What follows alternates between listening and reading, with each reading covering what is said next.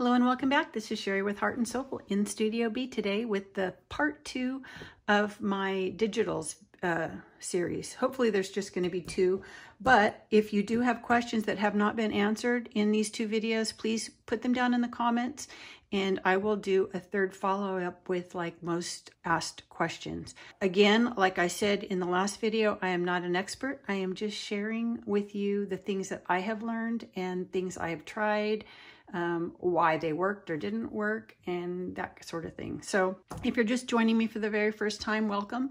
I hope if you enjoy this video, you'll please give me a thumbs up. Click on subscribe so you don't miss out on future videos. And if you'd like a notification, click on the little bell and you'll get a little notice every time I post a new video. So the last video, I was kind of going over digitals, the different types, different qualities, what kind of papers you might want to print them on, and that sort of thing. I also covered do's and don'ts as far as licensing, and just kind of a variety of things in that first step of what to look for when you're buying them, and then how you may want to change things and print them. I did leave out a couple things. One was in the do's and don'ts regarding licensing, and the second was another way to print them. So really quick, I won't try to dwell on this too much, but with regard to licensing for Pinterest specifically. So I have a Pinterest account and I don't use it very much because I do sell items in my Etsy shop and on a website and that sort of thing. I have Pinterest that I share whatever I'm selling because there are people that follow my Pinterest but don't maybe follow every other social media outlet.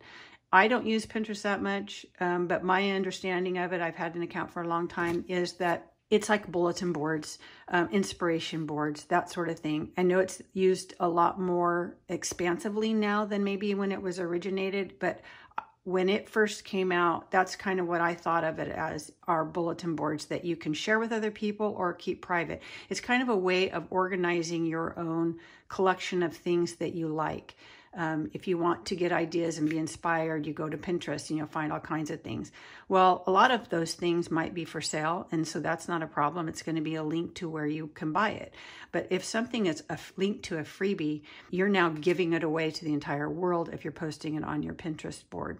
So I think sometimes if you are a person that sees things on Facebook or that kind of thing, when you click on you want to save it, sometimes they'll, where do you want to save it? Do you want to email it to yourself? Do you want it to save it to your Pinterest board? That sort of thing. People are doing that and putting it on Pinterest so that they can find it later, and it's a way of organizing things rather than just saving it in Facebook or wherever they found it. They may see it on Pinterest and, you know, it kind of snowballs then if someone shares it and the next person. If your boards are public, you're now sharing that with everyone, and anyone who sees it can share it, and it goes on and on and on. A better thing to do to not offend the artist when they have specifically said this is for just this Facebook group or just for these Patreon customers, patrons, that sort of thing.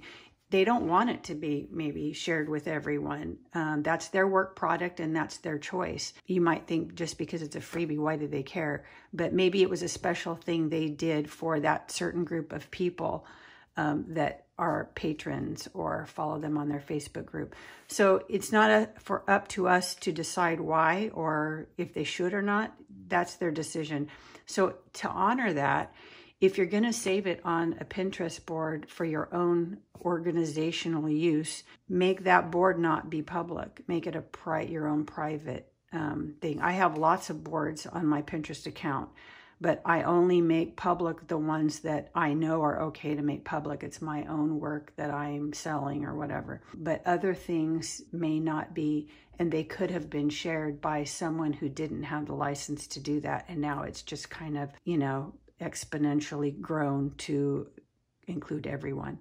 So just keep that in mind if you are saving things to your Pinterest, that if it's not something that's public, you need to put it on a private board. Okay. The other thing that I wanted to cover that I missed was another way that I like to print on. And I actually gave you a sneak peek, not realizing that I did not address it specifically. One thing that I love printing on, and again, all these are done with, well, mostly, here's one that's not, but with Roxy Creations French Chateau series. I've printed onto recycled envelopes. Not knowing what I'm going to use them for, I print front and back. Some of them may end up being glued down one side, but I really like, I have one here where I've done this, I think. Even folding them into signatures for double pockets. I say that, and I have one here somewhere, I think. Like this. So this would be the envelope printed, and then I've even stitched around it, and now it's kind of like a little wallet thing, but it can be stitched in as a signature. So I'm kind of in the process of making a whole bunch of kind of already decorated up little double pockets, but all these are done with envelopes. So I've used them, you know, I can't share this actual thing. I suppose if I sold a package of envelopes now, that would be okay, because I've printed them onto something recycled and I'm selling them as that, not as the actual digital. Again, you can just, you know, use them as little flips in your journals, as little tucks in your journals, as little pockets in your journals. So that's just another thing that you can print on. You know, this one was done as a little flip that's in the envelope, and then there's also a little tuck on this side from the flap that I've extended. So lots of different things that you can print on, including recycled things. Okay, so the other thing that I was going to cover in this video is the main subject, which is different ways to store. And then I'm going to do a little tutorial. So starting with the full kits and that sort of thing. I store my own kits that I've created because I make reference to them often in my videos, you know, that are related. So once I've printed them out, I do like a demo so that you can see all the pages. And I didn't mention this in the last one, but I may do a follow-up video of comparing. I might print some things out here while I'm on my just cheap Epson printer that has the cartridges. And then on my good printer, I call it my good printer. It's a more expensive printer, the Ecotech printer. It prints borderless, and I can print on this Epson high quality presentation paper. And I always do my covers of this so that you can see how intense the color is and that sort of thing. So I may do a video later kind of where I do compare two different printers, because I know a lot of people maybe have a real inexpensive printer and they won't think that it'll do as well. And it may do just fine. So I store those kits, all my own, in these file pockets. And then that way I can put them in a folder, you know, labeled, and then I just have all mine that I've done. When I print other people's out, I've stored them two ways that I really like. One, I love these little plastic bins. This one started out being digitals.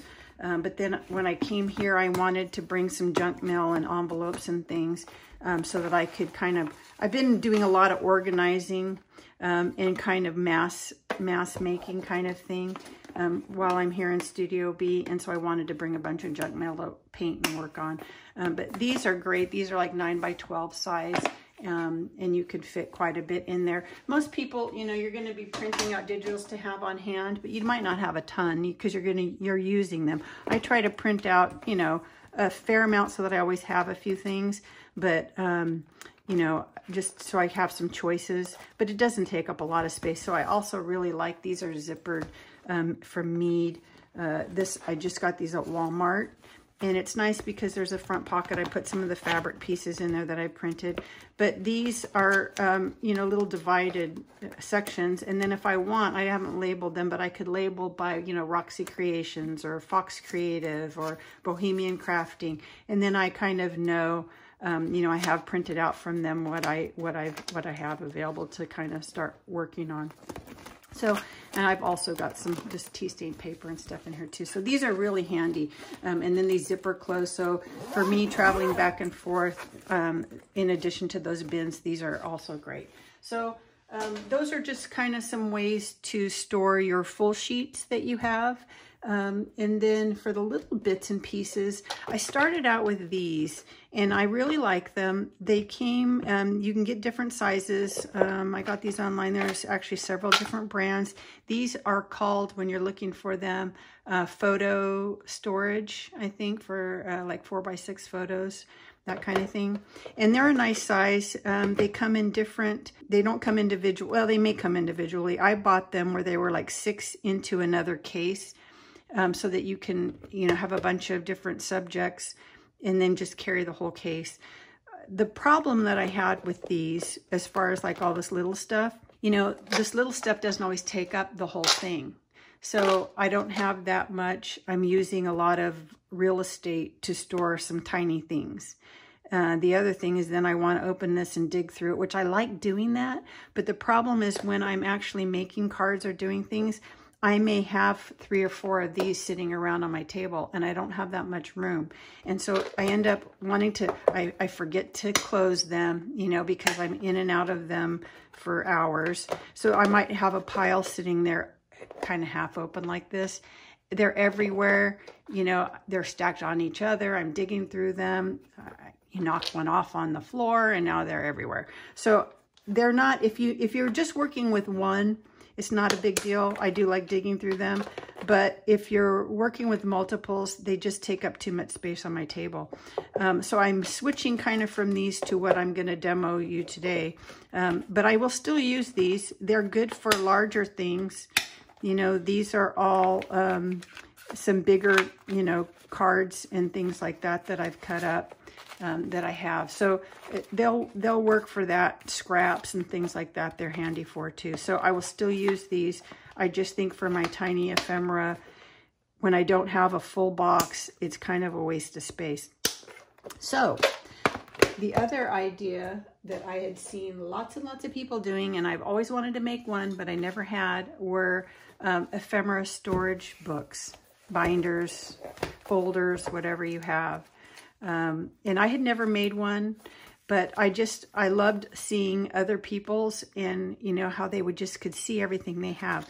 Now mine, I kind of have each thing a little full. My goal is once I get more of these pockets made, I'll kind of spread them out, you know, a little more.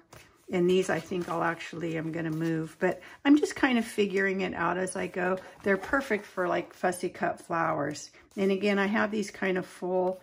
I like doing them by color, but I may want to make them, you know, spread out like this so I really can see each thing instead of kind of digging through a big pile of things. So I finally made one.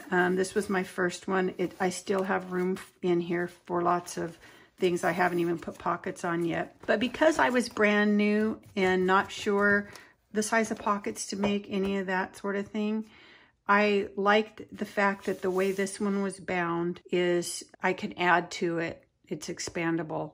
So I finally decided to make my own. When I found these volumes, 1944, 1945, New Standard Encyclopedia books at a local shop. So I thought the covers were perfect for this type of thing because I could make them expandable. So when I purchased these, I had not even thought of this type of binding. So you may be able to find things. I went to a couple of thrift stores here where I am this week. I'll have to do another video because I found some great stuff. But one thing I noticed having already purchased this is you can find photo albums like this. So even, you know, for your ephemera storage, if you need, there might be bigger, there are some smaller ones, you know, that maybe just worked for 2 photos, postcard things, different kind. I saw different ones. I saw a vintage one that was actually really neat. I just didn't need it, but it actually still had all the black pages with the little slits for postcards, but you could, you know, use those even and put the pockets on top of that. But I really liked this type of binding, and it's called Post binding, or I think Chicago binding might be another one. When I purchased these covers, they were actually missing these posts.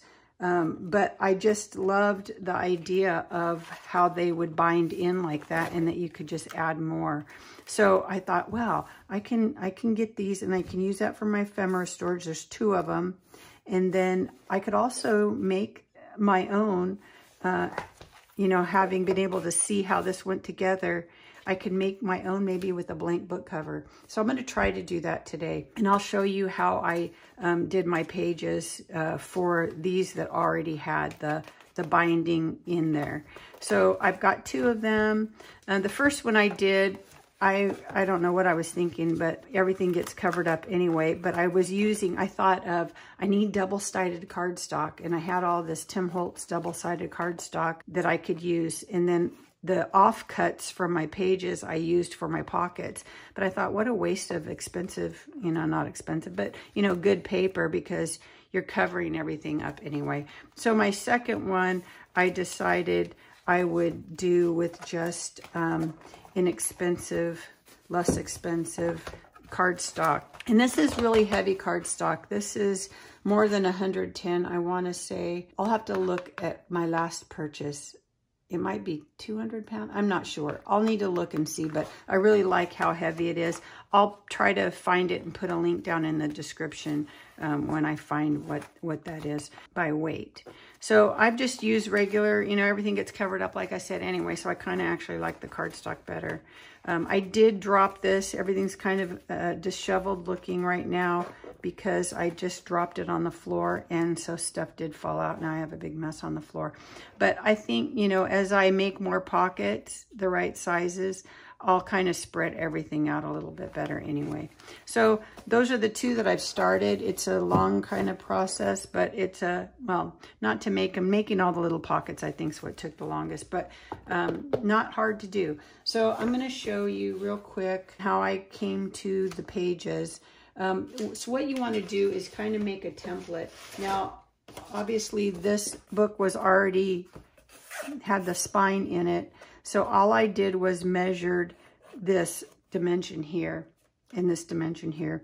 You can measure your book liner page to know what size page you might want this to be. And then I didn't want it to hit all the way to the spine. So I kind of deducted 1/8 or 1/4 of an inch, and then figured that is where I'm going to make my score mark. I'll show you on the new one that I'm working on.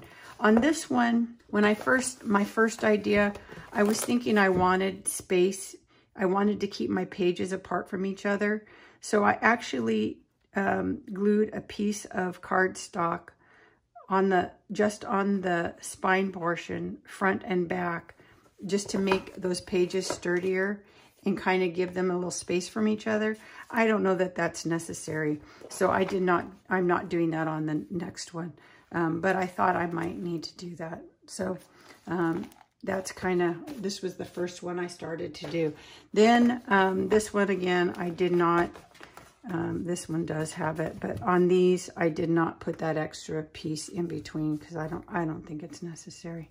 So as far as these, if you're going to make one out of a blank book like I'm doing today, then you need that post and you need to create that little spine insert. So I have grabbed a book here, and I don't have an extra bit of posts. I did not bring those with me to the studio here, but they are called bookbinding posts. I'll find where I purchased them and put a link down below. But I found a kit of them that came in 3 different sizes. So the little screw back is the same. And I found them to be kind of a standard hole punch size hole. But the lengths are different. So this is a 1 inch, which I think is probably what I'm going to use the most. But there was a 1 inch, 1/2 inch, and a 1/4 inch, I think, in the kit that I bought of like 100 pieces or whatever it was. So they weren't horribly expensive. But I thought they might be a good way for people who don't even like to bind their journals, that you could maybe put your signatures in that way even.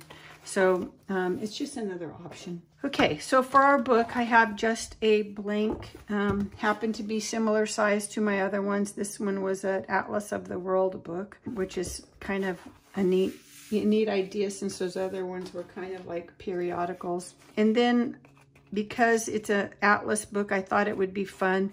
I don't have any book cloth, so I thought it'd be fun to just print one of those maps from Bohemian Crafting onto fabric and use that as my inside spine. So to make this, I just measured, and you can do yours 1/2 inch. These are 3/4 of an inch wide this way by 9.5 inches this way. And again, I just measured my this liner paper to see what size I wanted the height to be. So I made my 9.5, and then this is 3/4. And then I don't want my pages to hit the spine, so I'm gonna make those a little bit different. But I have my 2 pieces. I just used that heavy cardstock for these 2 pieces. And then for the back spine, and you can kind of see, I think, that there's a little gap in between.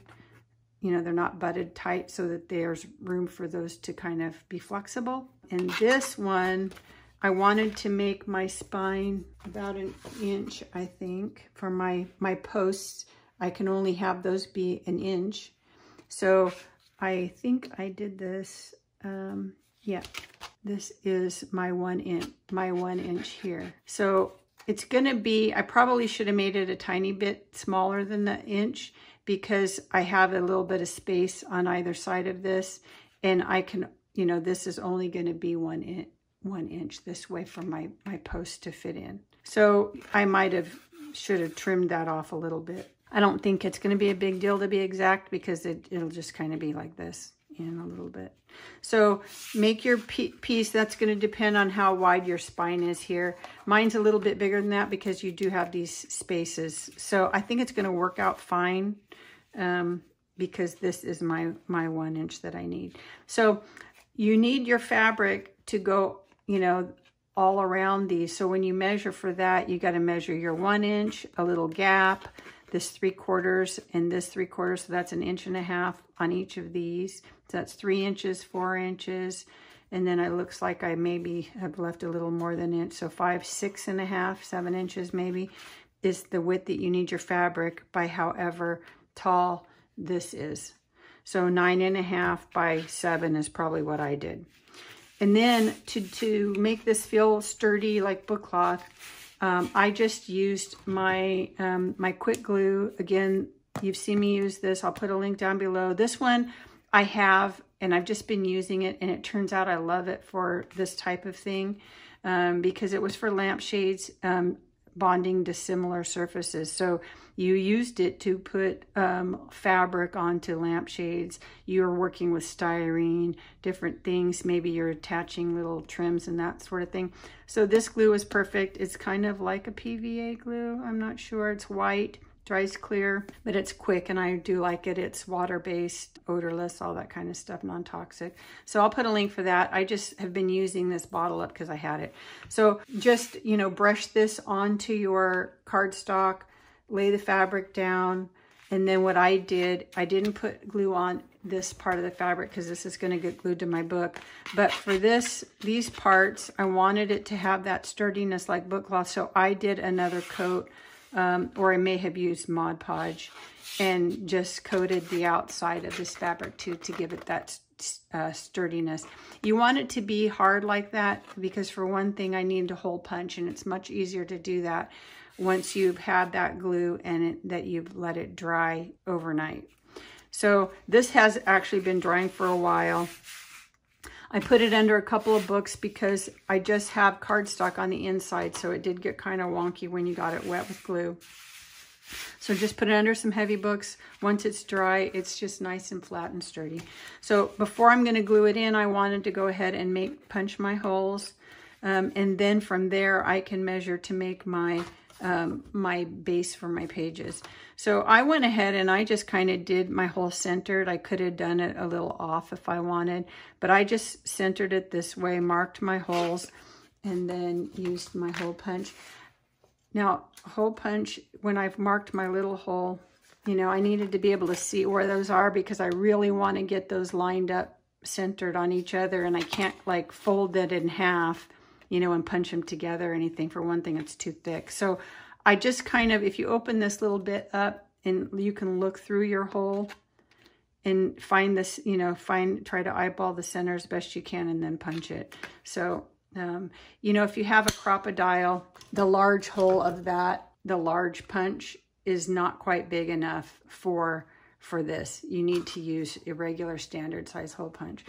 Because I had tried to use this the first on one of my other ones, attempts, and it makes the hole punching easier, but the hole's not quite big enough. So you do need to use this regular one. And I was able to just, you know, get it through all those thicknesses with the fabric and everything. Okay, so I have this, and now I need to put it into my book.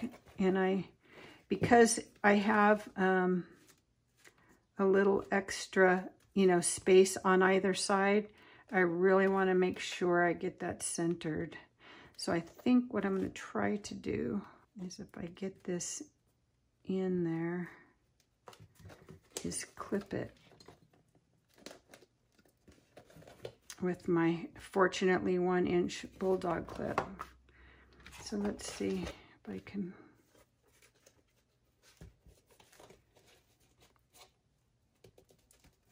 It needs to go up a tiny bit.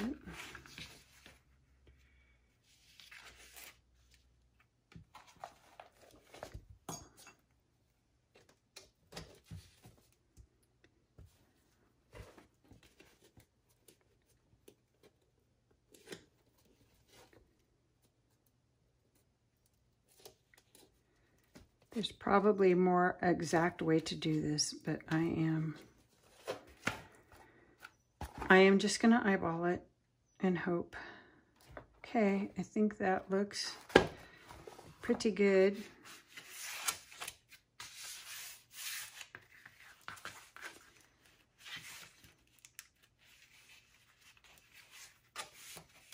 Okay, so I am going to just squirt some of this on and use a brush to smooth it out, and just do one side and then the other.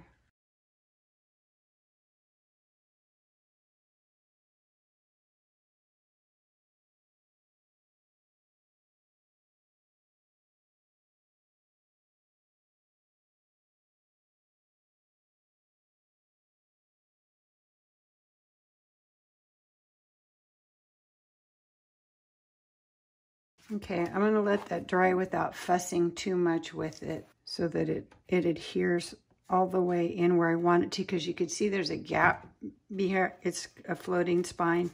They had a piece of wood, you know, that fit in there, but I don't have that. And so we're going to hope that it all stays together without that, with this really good strong glue if I let it dry. Okay, so that's my little piece that's in there. And then I just need to make these sheets. So I want to do a template. So I measured this liner paper to know what kind of size I wanted my pages to be. And mine came out to, for mine, came out to 9.5 by 6 1/4. Okay, so I did that. But then I have to score, you know, where this is going to fit in. And I don't want this to go all the way to the back.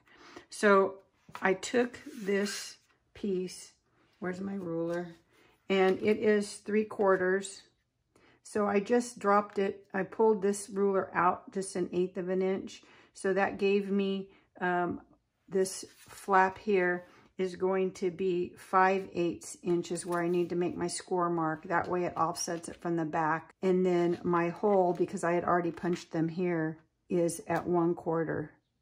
So I just needed to, you know, make sure from, let's see, I made my score mark at 5/8, and then I put this in there where my score mark already was, because I want to make sure I can fold that page back.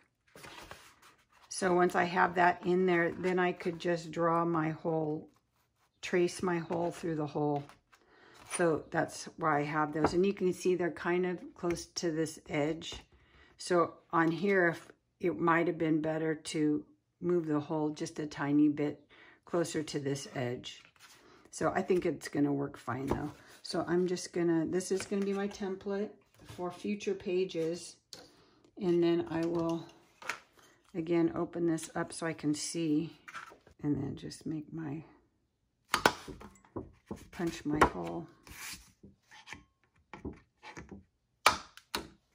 Okay, so now I have a template that I can just, you know, do a whole bunch of pages, however many pages I want to put in my book. Okay, so there are lots of videos out there of making ephemera books. You know, everybody kind of has their different thing. And I've seen them where they've, you know, put the clear plastic, whatever they used, and sewn it right to this. I didn't want to do that for a couple reasons. I hadn't really kind of gone through all the different ephemera that I had. You know, different things are different sizes. And so I wasn't sure how big to make the pockets. I know that when I have the pocket, I want whatever is in there to stick up a little above it so that I'm not ripping these by, you know, trying to dig my finger in there. So I wanted a bunch of different sizes. So I ended up just using my offcuts and then some because I wanted a lot of pockets from my cardstock. So these are the offcuts from making these pages. So I used those first and kind of just made different size pockets. I know for mine, they were going on this, you know, 6 1/4. So I kind of figured that these were actually made for the other books, but 5 1/2 fit. Now they're too wide for this book. I'll need to make pockets, shorter ones for this particular book because these pages are a little narrower. So just measure what you have here. So this one is, I have 5 1/2. So maybe on this one, I want my pockets to just be 5 inches. And then, you know, I can make a whole bunch in different heights, like I said. So to make the pockets, these were all done, you know, like I said, for the other book,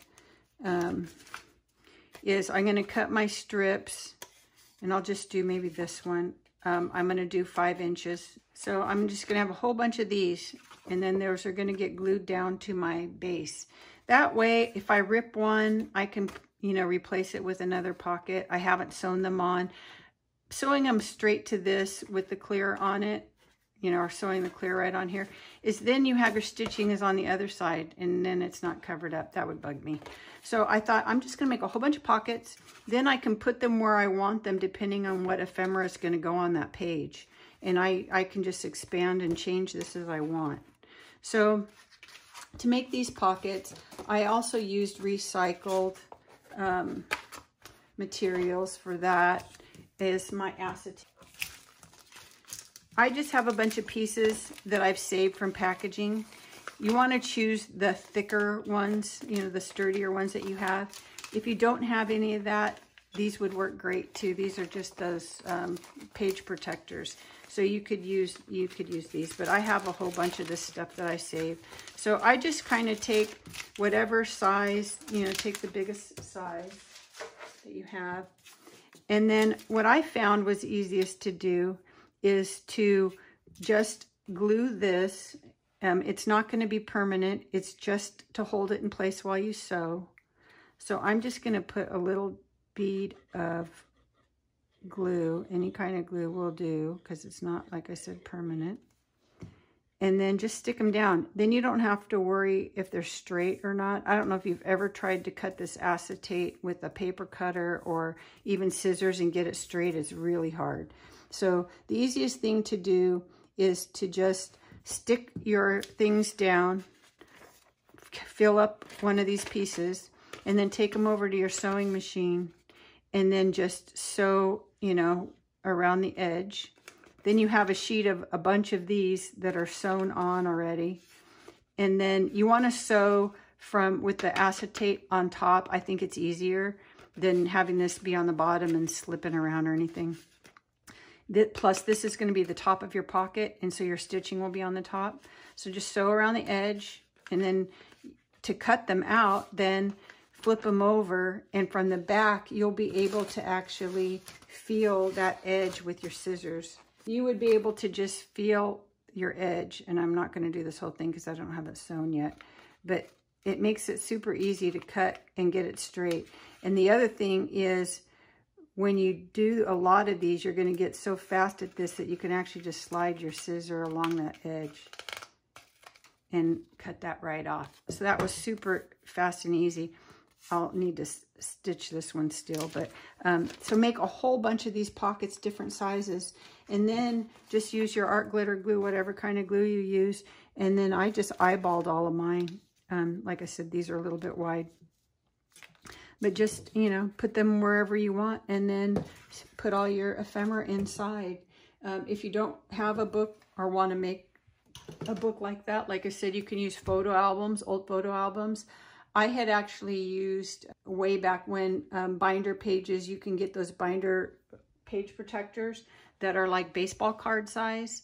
They're a little bit too deep, you know, for some things. You have to really, it's harder to dig in those. I found myself not using that as much. I think I'll use these more. Again, not dropping it on the floor because everything fell out.